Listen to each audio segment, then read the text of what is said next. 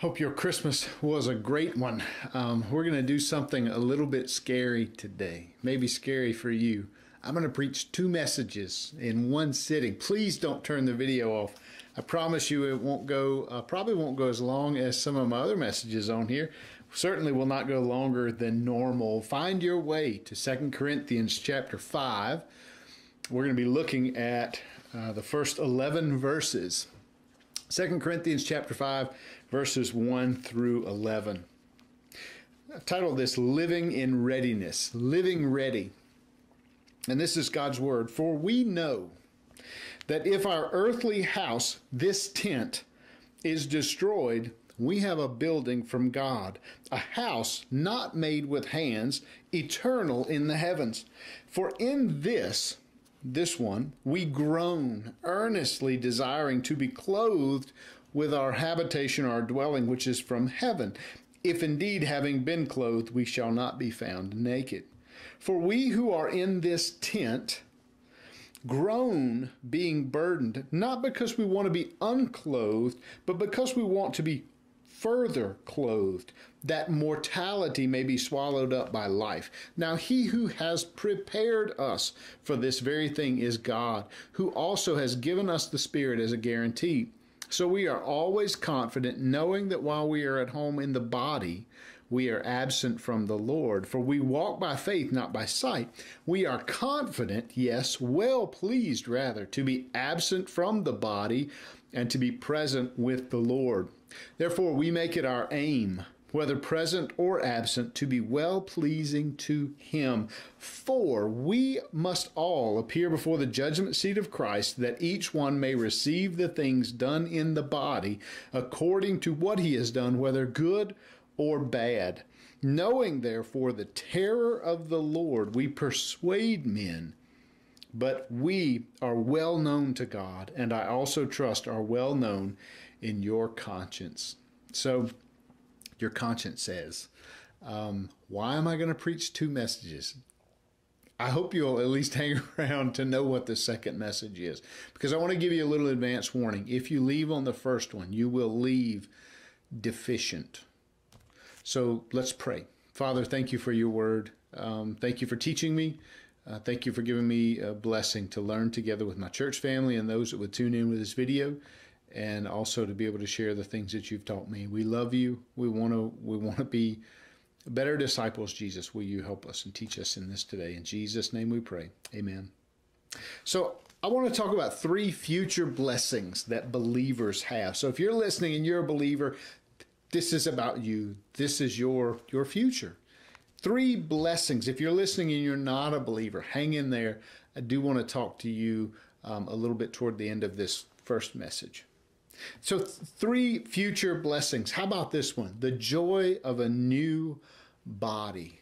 Now, it is easy to read the beginning of these verses and think that it's almost like John chapter 14, where Jesus says, I'm going away, I'm going to prepare a great place for you. In my Father's house are many mansions or dwelling places, and I'm going to come out and get you and take you to that great place there. It's easy to read this and think he's also talking about a house, but he's not talking about a house.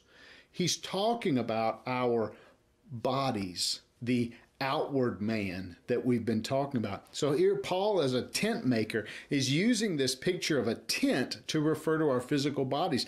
Now, just to follow along with that, he says, if our earthly house is destroyed, we have a building from God. He talks about clothing.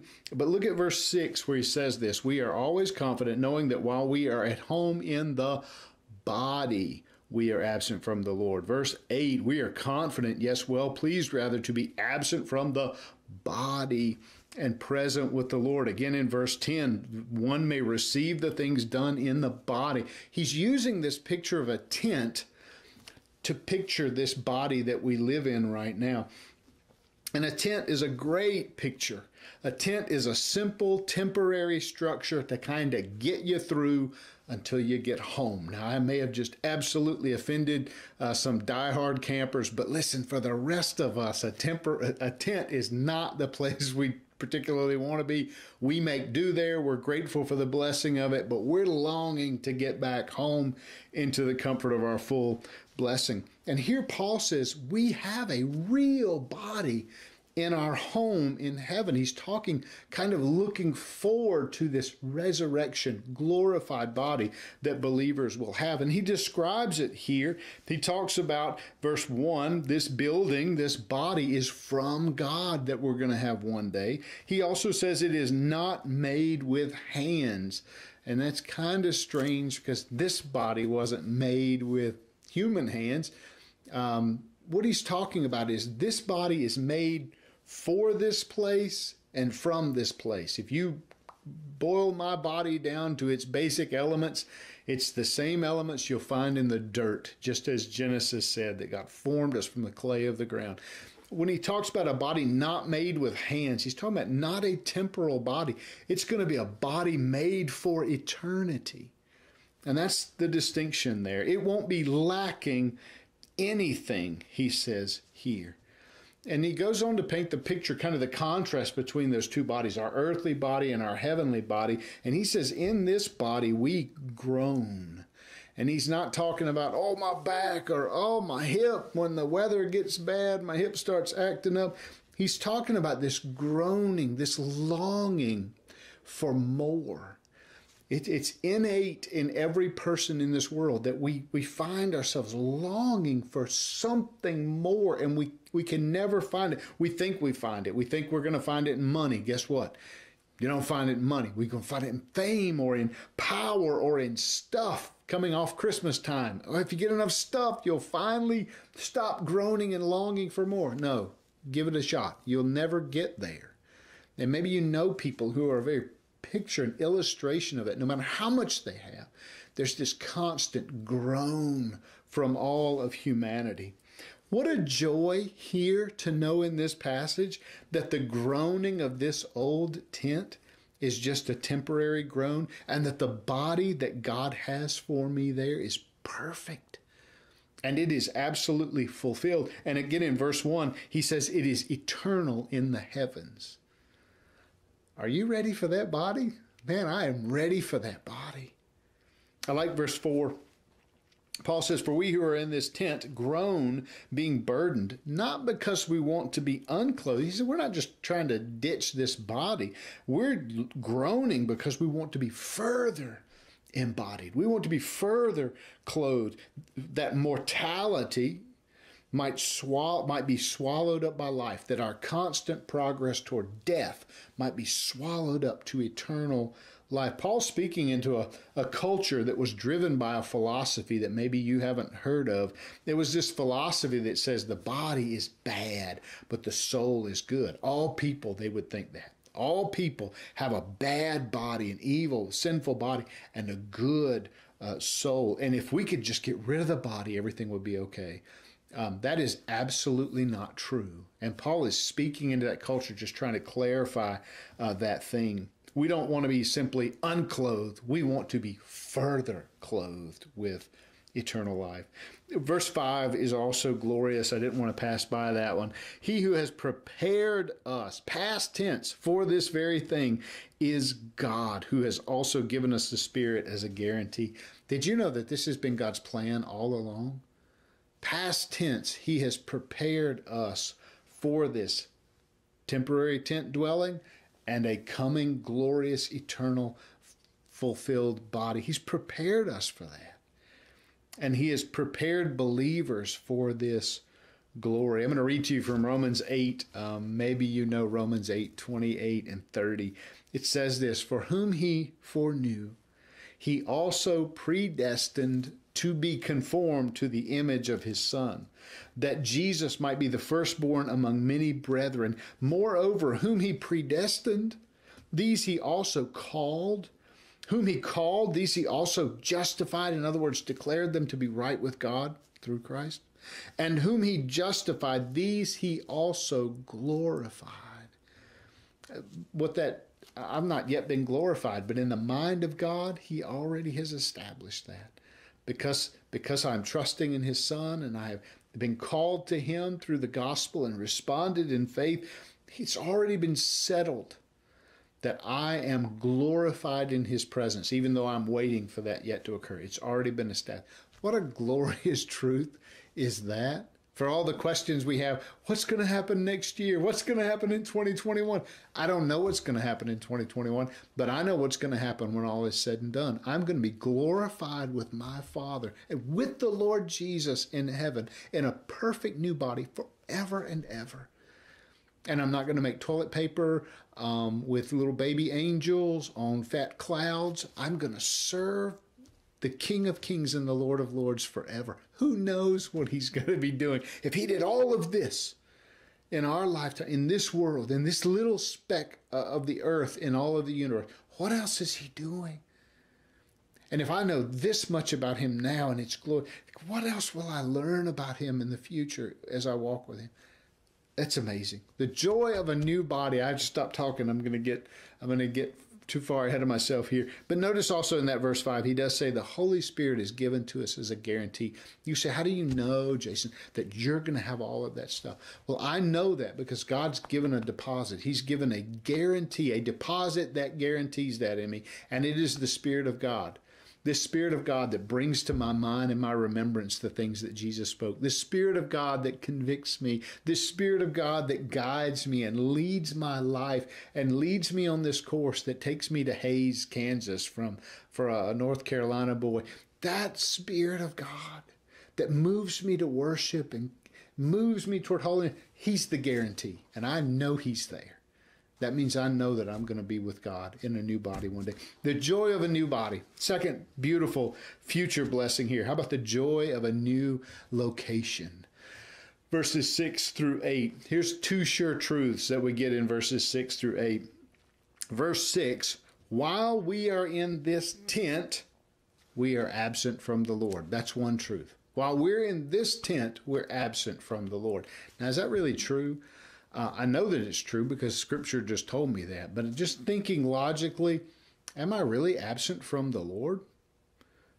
In one sense, I'm not absent from the Lord, right? Paul constantly tells believers that we're in Christ and Christ is in us. Jesus promised his people when he commissioned us for service to be witnesses to him. He said, lo, I'm with you always, even to the end of the age. So even here, even now, he's with us.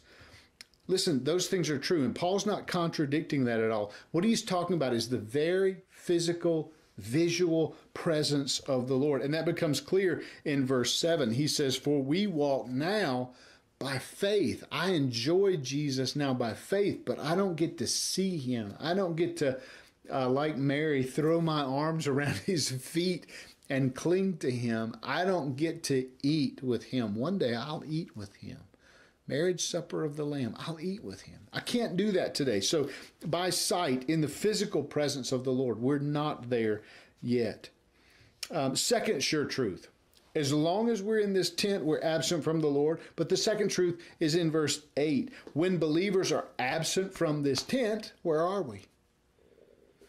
We are confident, yes, well pleased rather to be absent from the body and to be present with the Lord. So there's the second truth. I get asked with some consistency, where do we go when we die? Believers asking that, because where do we go when we die?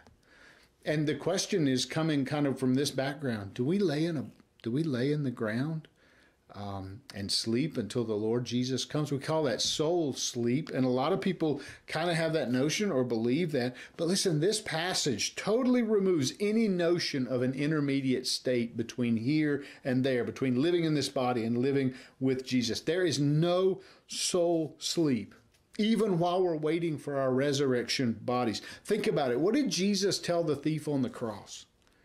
Today, you will go to sleep for thousands of years, and then one day, millennia from now, I'll come for you. No, what did he say? Today, you will be with me in paradise. Wow, what a blessing. What about believers that are saved and killed during the tribulation? I want to be careful how I say that. They're saved and killed in the tribulation, which they will be, systematically martyred in the tribulation time. The Bible shows us that. In Revelation chapter 6, there are a bunch of brand new believers in the tribulation saved. How? the Bible, 144,000 Jews that are preaching Jesus as Messiah, the testimony that maybe we've left behind. There are people that are saved and they are very quickly martyred. And then we instantly in chapter 6 see them in the presence of God, talking to God. How long, they say, how long before you will make right what just went wrong down there? Because that was not fun. How long? So they're there in the presence of God talking immediately. What a blessing.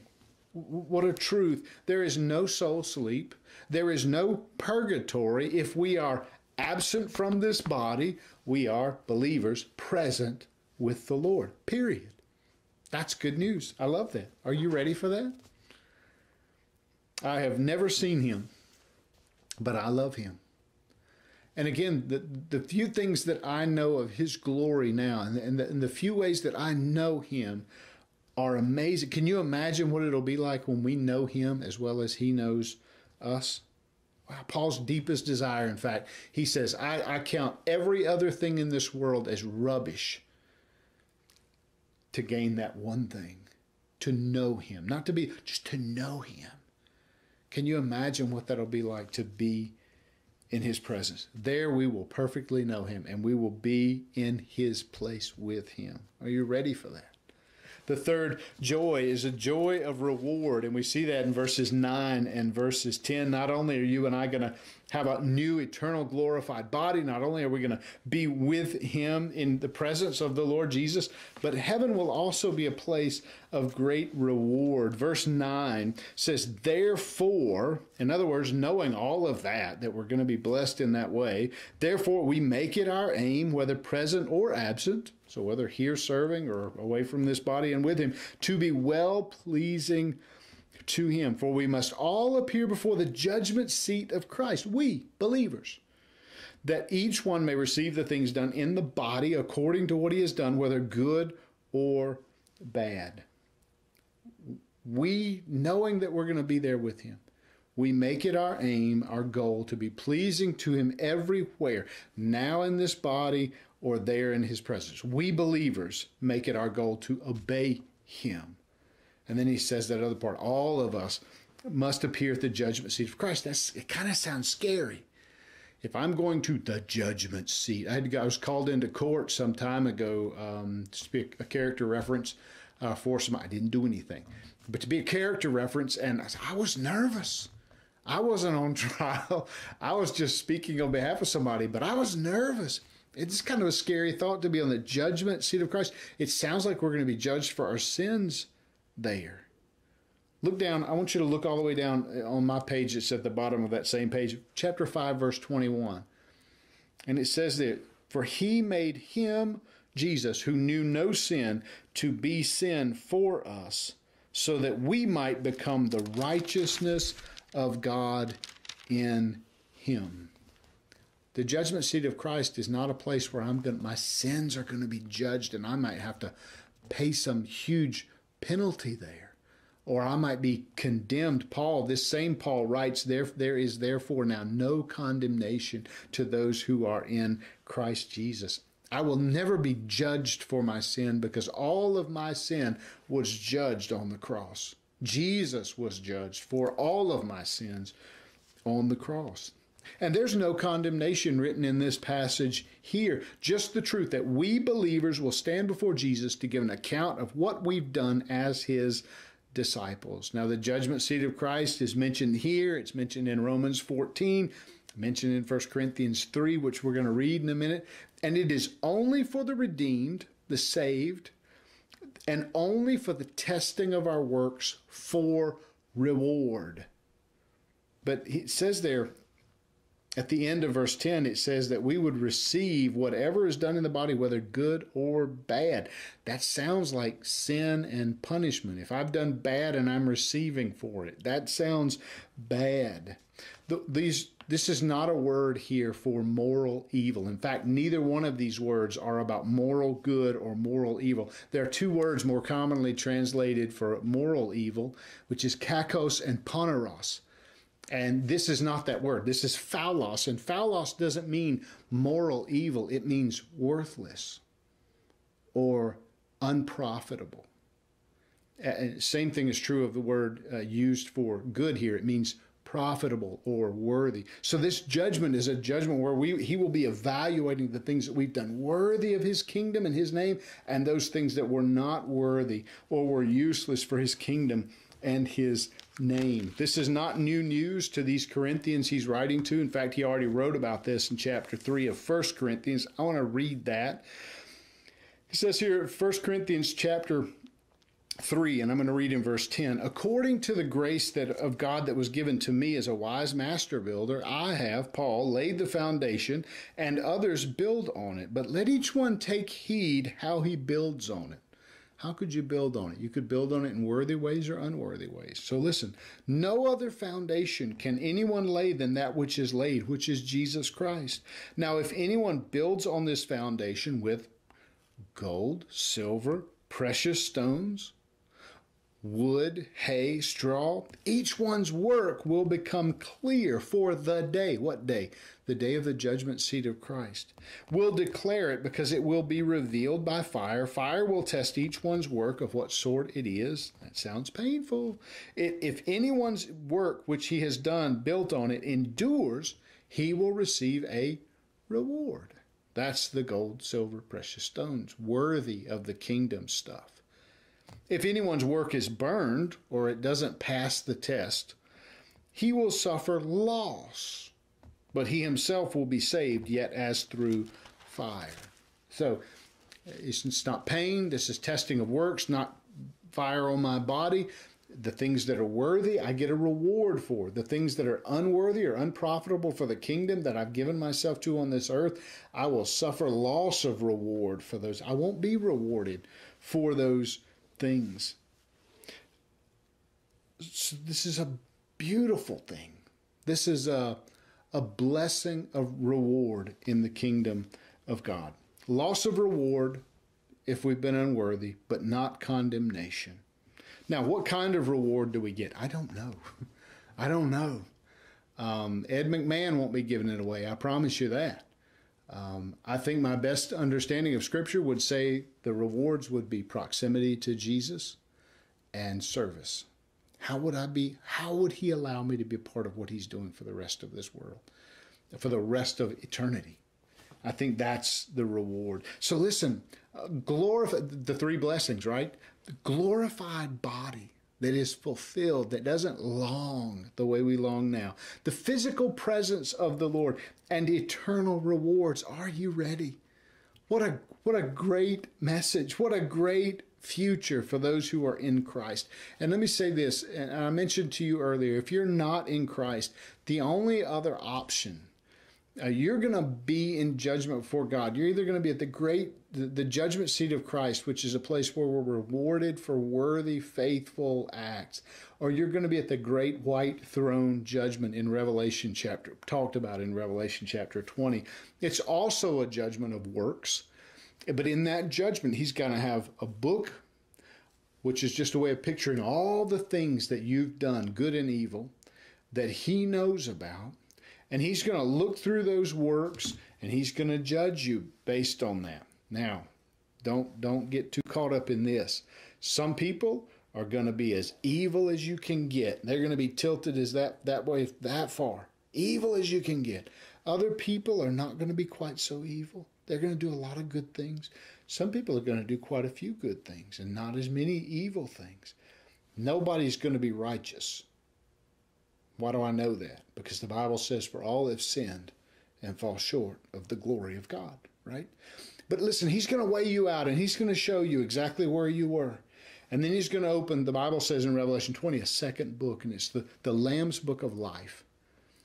And it's the book that lists out a way of picturing God's perfect knowledge of who is and who ain't. It's going to be listed out there. Did this person come to repentance and faith in Jesus Christ as their Savior? Because they all fell short, all of them. Did they come? And the answer is no, they did not. And so listen, it doesn't matter whether you're as evil as you could possibly be, somewhat better than that, or maybe a pretty good person and you've not done so many things terribly wrong. The Bible's going to say, but the sins that you committed, did you turn to Jesus for those? And the answer in every one of those cases is no. And he says, depart from me. And it's to hell. It's to eternal separation from God. That judgment is going to make very clear that all have sinned and fall short of the glory. Do you know what that means? If you're a lost person, you don't have to be a serial killer to go to hell. You have to have rejected the only hope that you have for what sin you have committed, and every one of us have it. And if you have rejected the only hope that you have for salvation, the Bible says you would be eternally separated from God. God has no joy in that. We're not going to be in heaven laughing at you. We're going to be rejoicing in the grace of Jesus Christ. But listen, if you're lost, know this, that today the grace of Jesus Christ is extended to you. That today you could repent, you could turn away from this thinking and living that says, I'm my own daggone boss and I'll do what I want to do and I'll tell me what's right for me and what's right. You could turn from that and instead trust in Jesus Christ, who he is, the Son of God, what he's done, paid for your sin debt in the full on the cross, raised up to give you a new life. If you repent and you believe, trust in Jesus, and then it would change everything.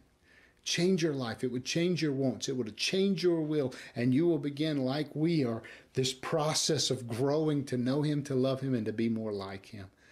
And you will be progressing to this reward that we talk about here. If that is you, please contact me. Please ask somebody you know about Jesus, about being saved. Please just pray and say, God, I'm a mess. I may not be the biggest mess, but I am a mess. And I need Jesus. He's my only hope. Will you walk with me? Will you forgive me? And will you walk with me and help me to grow? And then I'd say, go find a church and start learning what he says. Start learning what he says. Now, that's sermon number 1. Sermon number 2 is real quick. Everything that I've just preached is true to the best of my understanding. I've not misrepresented anything. I would never knowingly do that. But I want to tell you that at this point, to this point, I have still been a pretty poor preacher if I stopped where I stopped. And here's why. Because I have absolutely failed to connect this good news with the reason that it's here, which is some hard news. And in failing to do that, I've fallen way short of what you needed to hear. One of the greatest dangers in preaching is this pull to give people only good news. Every pastor wants people to come to church. Every pastor wants people to recognize the value of the church and the value of the Bible. And here's the thing, a hard message seems to work against both of those things. Because, if I preach a hard message, people won't want to come to church. If I preach a message that kind of puts pressure on people in some way or shows them something negative that they may not want to see, man, they wouldn't see the value of coming to our church or of reading this Bible. A hard message challenges those things. So listen, there's this constant gravity-like pull to only preach positive, encouraging things. I call that the K-Love factor.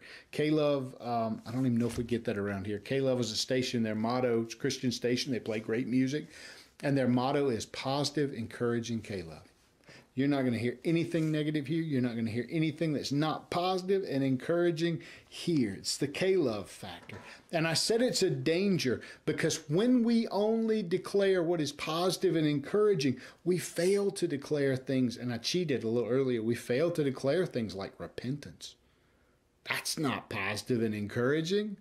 I don't want to be told I have to change things or turn around from my present. We fail to teach things about dying to ourselves, to follow the Lord Jesus. Oh, that's too costly. I don't want to do that. Just give me a free gift. I don't want to have to do anything. No, we have to die and deny ourselves. We fail to teach about moral truth, moral absolutes. Are you kidding me? There's absolute morality in this. I don't want any part of that. I had somebody tell me that the other week, probably 6 weeks ago. I don't want any part of that. I want to do what I want to do. If we teach those kinds of things, we're not giving people the positive only, the encouraging.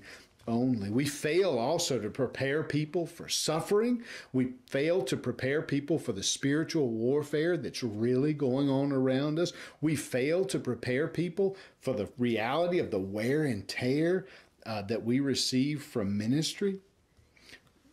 But if there's one type of preaching that protects us from this pull, this gravity pull to preach only positive, encouraging things, it is expository preaching. It's preaching that goes through books of the Bible.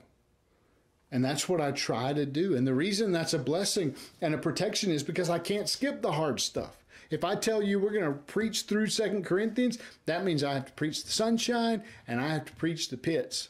I have to preach it all to myself and to you. I can't hide from the hard sections. I can't skip the sections that aren't K-Love factor, positive and encouraging stuff. I can't hide from hard context. And that means that I have to hear it and you have to hear it. But for the pastor who kind of bounces around from, I'm going to use some southern lingo on you, from sugar stick to sugar stick. What the heck's a sugar stick? That's that kind of feel-good message where everything's great. Nom, nom, nom, nom, sugar stick. Some pastors, and I know a lot of them, they just jump from sugar stick to sugar stick. And those folks, the church may hear good messages, the church may hear true messages, but they will absolutely miss the point of a lot of those passages. Today I did just that. In the first message, I preached pretty much a sugar stick kind of message. It was true, but I failed to connect to the context that was hard. So what's the context that changes the tone of this passage? I was joking. I really don't need to preach a second sermon to you because it's everything that we've been talking about for weeks building up to this. If you've been listening each week, we've been walking through the context. That's why expository preaching is so protective. It's what you've been hearing for weeks. Why is Paul here talking about this joy of a new body? You know the answer to that, because he's losing his current body. Why? Because listen, he's hard pressed from every side. He's confused. He's being persecuted. He's literally being struck down. Why? For the gospel ministry. He is a clay jar carrying the precious treasure of the gospel, and he has taken some beatings for it. And he is showing it in his scarred, marred body. And remember his point. He said last time, I will never, ever give up on the gospel ministry because I trust God for my future. And so here he's just carrying on that statement. I trust God for a new body when a broken world breaks this one. I trust God for a home with him when I lose this one, this body. I'm living in such a way to please him because I know before long I'm going to be with him through death. And I trust God to reward me for the things that I've done that are worthy of his gospel. And I trust that there will be no comparison between the things that I've suffered here and the glory that he is giving me in the kingdom. And listen, that redefines the discussion of the judgment seat of Christ there at the end. How much of my life is consumed with activities and pursuits that are unworthy of the commission that he's given me to be a gospel witness in this world? How many of my works like that will be burned up unworthy when he inspects me that day? And yet in this first message, I said nothing about the gospel ministry that you've been commissioned to. But I want to leave you with this thought today. 1 John chapter 2, verse 28, and now little children, that's me and you, that's not the kids group, that's me and you. Now little children, abide in him. And that is a rich word. Walk with him, know him, serve him, lean on him, abide in him like a branch abides in the vine. Abide in him so that when he appears, we may have confidence and not be ashamed before him. This is a judgment seat of Christ kind of statement here. Abide in him, be faithful, live a life worthy of the commission he's given you so that you will have confidence and not be ashamed. Believe it or not, some believers will be saved and be ashamed at his coming. And I'm not trying to say that they're going to live their eternal life in heaven in shame. I mean that when they see him, they are going to be ashamed because they thought the Christian life was just about going to church and then heaven someday. They did little to nothing with the gospel. And listen, many people think that because they're fed sugar stick preaching all of their Christian life. They think that because in our pursuit to give them positive and encouraging, we never told them anything different about what's expected of them as a follower of Jesus Christ. We skipped the whole Luke 9:23 thing that says, if you would come after me, then deny yourself and take up your cross daily. That's an ugly picture. Oh, it's the most joyful picture in the world. Ask Paul. Ask a saint that you know that serves Jesus diligently. But it's a hard one. People believe that because that's what they're told. You deserve better than that. You deserve to hear the context of God's word, the truth of it, the whole truth of it. I deserve to hear that. I have a lot of examples in my past. Not everybody in my past. I've had some precious pastors who've spoken into my life. But I've had plenty of examples in my life of just, I got to give you positive and encouraging so you'll come back. That's all I can give you so you'll come back. I've been well trained in that sense and how to do this. And I know that preachers do this because I can look back at some of my messages early on and I did it. I remember going back to my first church, and I still love those people with all of my heart today. I remember going back there for a homecoming to re-preach a message that I just so totally flubbed up because I wanted to be positive and encouraging. And I went back at homecoming, and I preached the truth of that message. And it was just, for me, it was redeeming a mess. And it may be that one day I get rewarded for that second sermon, whereas that first one would have been burned up and I would have gotten nothing out of it. There's one thing about the end of this passage, and this is the other thing that I did wrong in the first message. I never touched verse 11. Knowing therefore the terror of the Lord. That's not positive and encouraging, you know? Knowing the terror of the Lord, we persuade men.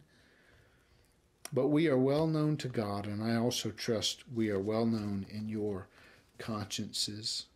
That's a gospel focus ending. If the redeemed will stand under the holy gaze of Jesus to be tested at the judgment seat of Christ, can you imagine the terror of the Lord for unbelievers? That is an ugly picture. We ought to know that full well in our mind, and it ought to be part of what drives us to persuade men to listen to the gospel and to respond in faith. Now, I don't want to suggest that every pastor that preaches kind of bounce around passage here, bounce around passage there are bad. Some of the best preachers that I hear are not necessarily through the book pastors, preachers, but here's what distinguishes them. They study this text to know the context, and they exposit this passage well. It is so easy to just sermonize a text and make it sound good and skip over a bunch of stuff. And if you're not a discerning listener, you won't notice that. But again, I will say this. My church family deserves better than that, and they deserve to be trained 1 week at a time to understand the context of the Bible as a whole. And what I feel like will happen is that they will be able to spot a sugar stick in a second. And I love positive messages, and the Bible's full of them. But there's full of all the other things too that I desperately need to hear. And I think our church will be absolutely trained to spot an empty sugar stick when they hear one. And I hope you will as well. Are you living for the gospel, even in the process of taking wear and tear on yourself in doing it? Are you risking for the gospel as much as is necessary? Are you making others ready to do the same by persuading men with the gospel? And again, are you counting the costs and continuing to move ahead because you trust Jesus. I hope so. I want to pray with us, and we'll close this video. Father, thank you for our time. Thank you for this passage. Lord, thank you for the positive and the good news here. There's lots of it in this passage, whole sermon's worth. But Lord, there is also this incredible context that we've been pouring through, that ministry costs, and that it is worth every bit of it. Will you continue to raise us up to be faithful in the things that we do? Thank you, Lord, that I will stand before you one day, and I will not stand before you one day to face possible condemnation. You have given me the Holy Spirit. By faith in your Son, I've received that. You've given it to me.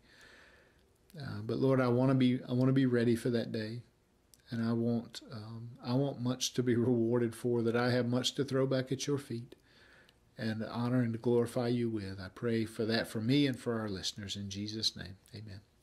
God bless you. Thank you for tuning in with us. See you back next week.